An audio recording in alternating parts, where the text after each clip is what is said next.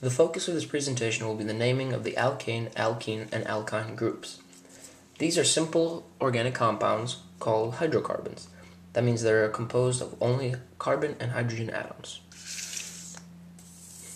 These are the prefixes used in naming hydrocarbons: meth, eth, prop, etc. Notice that the number of carbons increases by 1 with each prefix. Since the chemical formula of a hydrocarbon does not specify shape of the molecule, existence of various bonds, or the positions of the carbon atoms, a nomenclature was developed to organize these compounds. The system uses 3 parts in the name of each compound: the prefix, the base, and the suffix. Let's start with the alkane compounds, which all end with the ending ane, ane. Take, for example, this structural isomer of C7H16. Here is the proper way to name it. First, find the longest continuous chain of carbon atoms. It may not necessarily be a straight line, and use the name of this chain as your base.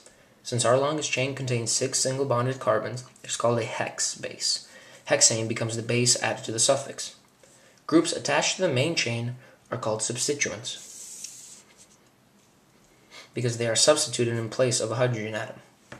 Second, number the carbons in the main chain starting with the end closest to a substituent, in this case, this CH3 group right here. Here we start at the upper right corner, because this places this CH3 on the second carbon atom, as opposed to the 5th if we started on the lower right. We want the lowest number for the substituent position. Lastly, we must name the substituent group and its location. These groups are made by removing a hydrogen atom, as in here. We take away the ane ending and replace it with an il ending. Methane becomes methyl, ethane becomes ethyl, and etc. In our example, we name the substituent 2-methyl. 2 for its location on the main chain, and methyl for the carbon atom with the 3 hydrogens. The name 2-methylhexane is the result. Next, we'll name the alkene and alkyne compounds. These are called unsaturated hydrocarbons because they contain less hydrogen than an alkane with the same number of carbon atoms. For example, C2H6 is a simple saturated hydrocarbon because it contains only single bonds. Whereas C2H4, as in here, contains a single double bond between these 2 carbon atoms, resulting in only 4 hydrogens. Alkenes contain at least 1 CC double bond, given by this example here.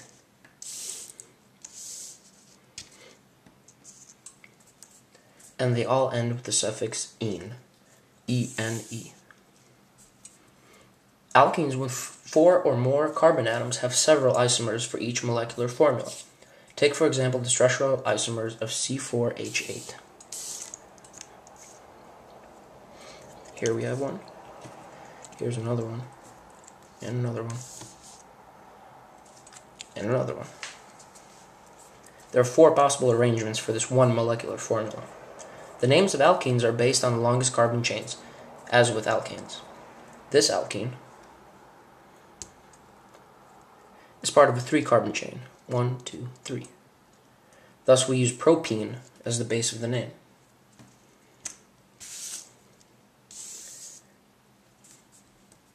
The substituent group methyl can only attach to the second carbon, and therefore no prefix number is needed. Methylpropene is the resulting name. The location of the double bond along the longest carbon chain is indicated by a prefix number, as in 1-butane, right here. The chain is always numbered to give the lowest number prefix, just as with the substituent groups. These two compounds have a 4-carbon chain with the double bond being on the second carbon, right here. 1, 2. They're called geometric isomers because they differ in the arrangement of their substituent groups. These isomers happen because, unlike the CC single bonds, the CC double bond resists twisting in 3-dimensional space. This right here is called a cis isomer.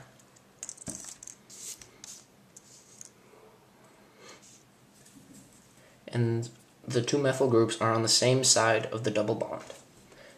This right here is called the trans isomer, and the two methyl groups are on opposite sides of the double bond.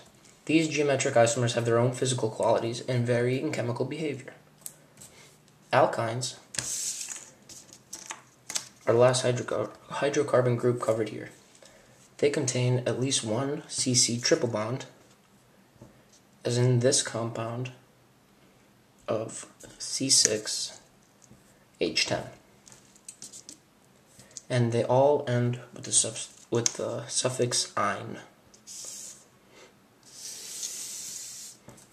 Being an extremely reactant group, alkynes are not as prevalent in nature as their hydrocarbon counterparts. Nevertheless, it's important to be able to name them. To name an alkyne, identify the longest carbon chain that contains the triple bond and use it as your base. The longest chain is 5 carbons, therefore the base added to the suffix is pentyne. And last, just as in alkenes, the prefix number, or the location of the triple bond, should be the lowest. Here it's 2. 1, 2. Location of the triple bond. 2 pentyne. Longest chain, 1, 2, 3, 4, 5. Just as in alkenes, the prefix number should be the lowest. Always remember that. And last, identify your substituent groups and their location in accordance to the triple bond. Here, the substituent methyl group is on the 4th carbon atom.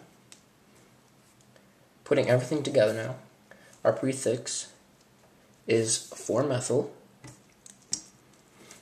Our base combined with our suffix is 2-pentyne, and therefore our compound is named 4-methyl 2-pentyne. And that's how we name hydrocarbons.